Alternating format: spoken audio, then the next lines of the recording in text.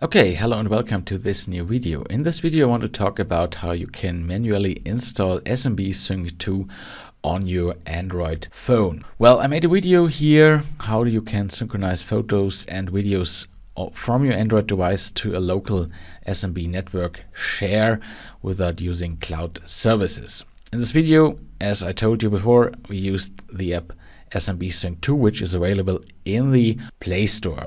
However, if you have a newer Android version like Android 13, then you might end up in the Play Store telling you that this application is not available for your device. Well, it turns out that the application works fine on newer Android devices with Android 13, but I think the developer just didn't mark the application as compatible in the Play Store, so you are not able to install the application. If you have already installed the application, you can continue to use it. So on my phone, it has Android 13.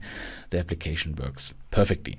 So in this video, we will go through the process how to install the APK version manually on your phone. Everything I describe here in this video is also available in this blog post. Just click the link below in the video description. Okay, let's get started. Well, here I'm connected to my phone, and in order to install SMBSync2 to my Android phone, we open the Chrome browser.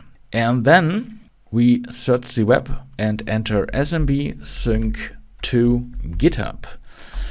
Hit enter, and this will bring us to the GitHub page of the project. SMBSync2 is an open source application and is available as well on the Play Store as on the GitHub page.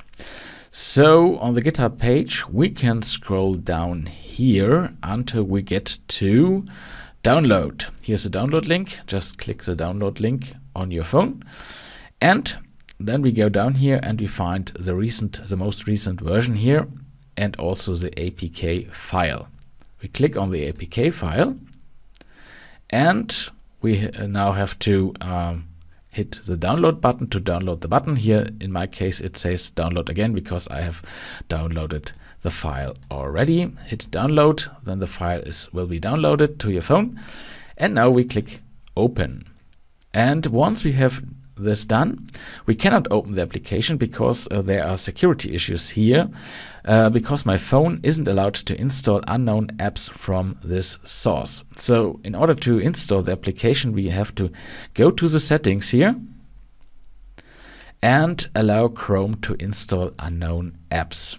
Once we have done that, we are now able to install the application.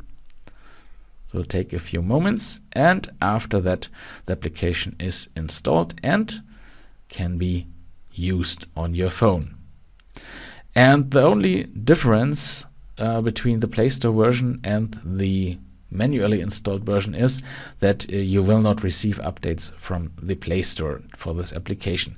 But the application works fine on your Android versions, and you now can use the application.